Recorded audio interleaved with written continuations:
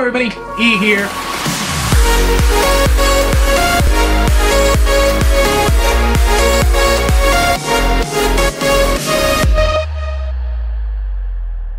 Hello everybody, E here. Welcome back to another book review. Today we're talking about a book that hit my radar because of the channel, massive channel.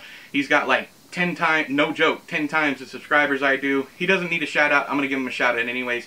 I'll leave a link down there in the doobly-doo also, but it's Better Than Food. The dude who does those reviews, he focuses more on translated and literary fiction, that kind of thing.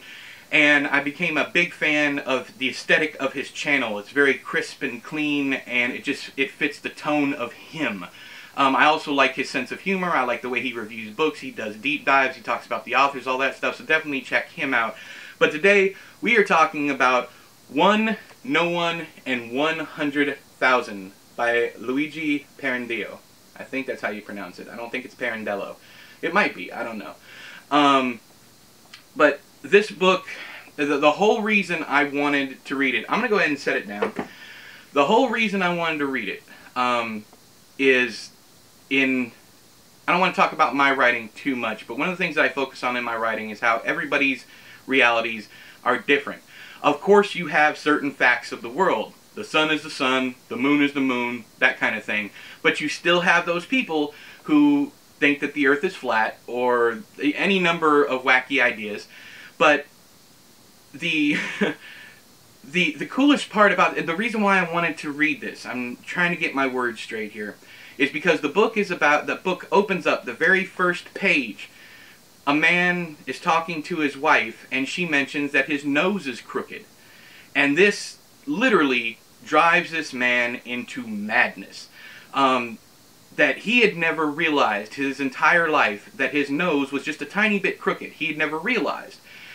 And he starts going down this rabbit hole of how no one is the same to everyone else. Not even you to yourself. How you see yourself is not the same how Tom, Dick, and Harry see you. That it's completely different from person to person, and that concept alone drew me in. Now, for those of you who are triggered by people writing in books, please look away. I made all different kinds of notes, most of them having to do with page numbers, just quotes in the book. I'm not going to share any of those quotes because I want you to actually go out and read the book for yourself. It's a very short book. It's about 220 pages, I believe, but I took my sweet time with it. I did about 20 to 30 pages a day, and I really enjoyed reading it that slowly. I would suggest that you read it that slowly also, unless you're one of those people who can speed read and just absorb everything. I know some of you are like that, some of you are not. With me, if I read something fast, I usually forget what I read on the last page before I get to the next page. And if that's a thriller, that's fine. You know, as long as you have a vague idea of what's going on. But with a book like this book is very cerebral. There's a lot of stuff where he is talking to himself, and it is not entirely it's not entirely obvious that that's what he's doing.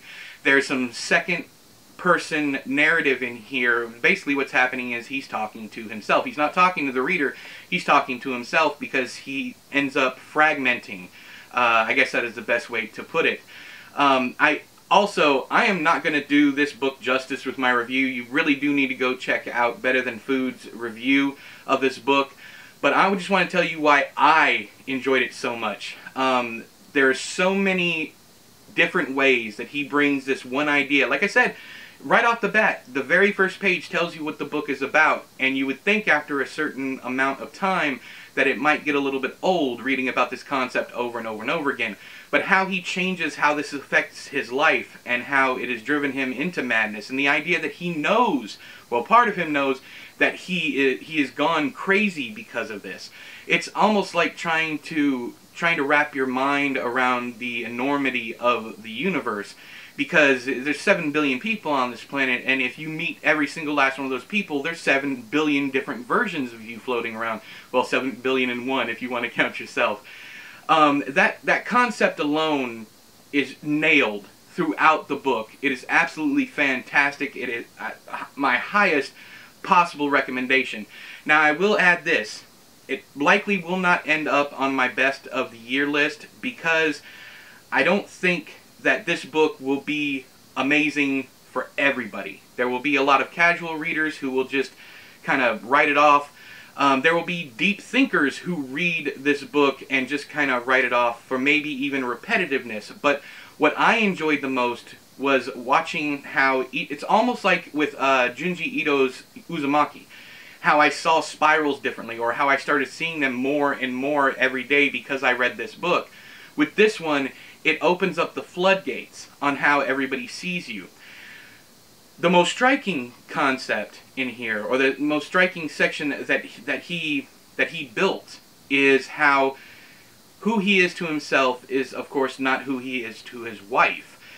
This person that he loves, he cares for, that he knows, he thinks he knows, inside and out. Well, literally. Anyways, this person that he thinks he has lived with is completely different from what he first thought of. What he first thought of her. And then there's also those two beings, the dichotomy of him is he is the person that his wife sees and he is himself. But the realization that he might not even be himself, perfectly done. Perfectly done. So yeah, definitely check this one out if you think that concept is something, because I can't harp on this enough. The concept is a metaphor throughout the entire book. Every single time he bumps into somebody or he's talking, that metaphor is there for the fact that you are someone completely different to everyone that you meet, and those people are different to people they meet. All of that stuff. It's fascinating. So if you think that is a fascinating idea like I did, definitely pick up the book. So have you read One, No One, and 100,000? The title's a mouthful, y'all. If you've read it, please let me know whether or not you liked it or hated it down there in the doobly-doo.